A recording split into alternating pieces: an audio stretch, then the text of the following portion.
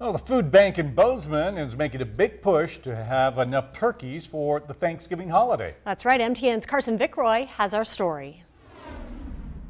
The Gallatin Valley Food Bank is running short on turkeys for their annual Thanksgiving food box distribution, which starts on Sunday.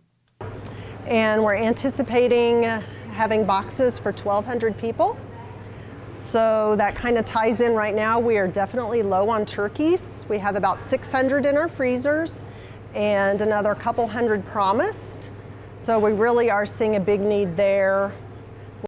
Local grocery stores and businesses are participating in this year's turkey drive. You can purchase a turkey at most of the grocery stores and just tell them it's for the food bank, and we are making daily runs and we will pick up your turkey so you don't have to come here. If you want to come here, I know some folks like to shop with their kids and then have their kids come in.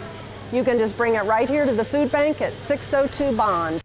Other food banks across Gallatin County will also be collecting turkeys.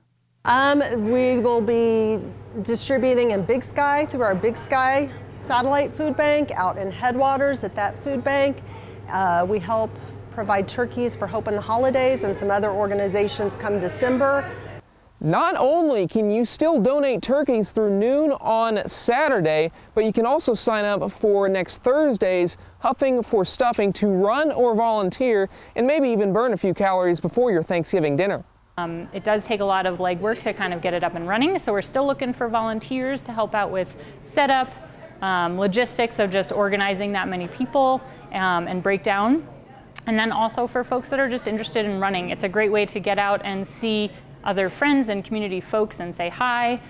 Your entry fee for the race goes directly to the Gallatin Valley Food Bank to help make the holidays a little more special for somebody. In Bozeman, Carson Vickroy, MTN News.